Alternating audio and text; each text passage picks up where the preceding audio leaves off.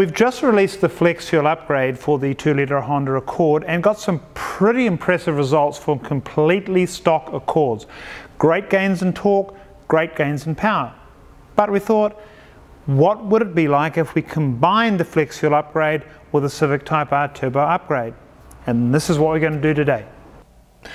We've installed a Civic Type R Turbo onto a Honda Accord. For details on the install, click on the link below. The positives are that it moves more air at higher RPM, but the negatives are it moves less air at lower RPM.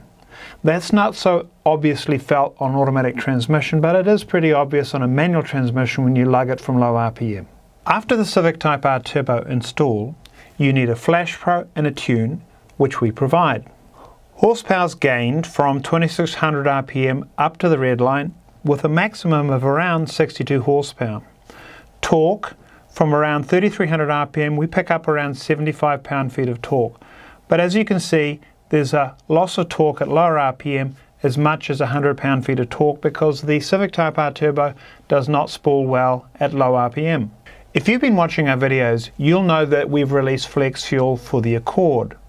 Let's see how these great two modifications for your Accord work together.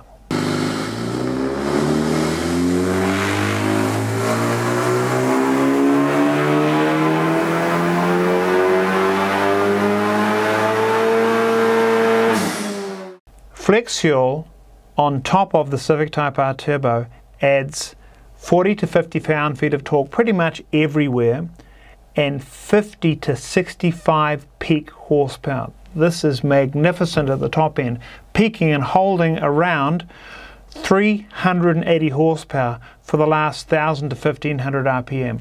This Accord now has so much top end pull. So you have a 2-litre Accord and a FlashPro. What should we do next? A Civic Type R Turbo upgrade or Flex Fuel? Let's have a look and see what the data shows us.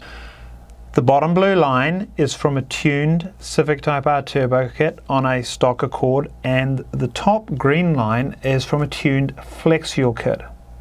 The differences are amazing.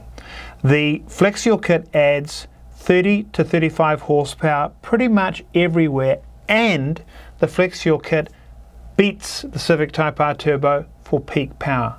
So really obviously from this data, the first upgrade that you should do for your 2-litre Turbo Accord is Flex Fuel.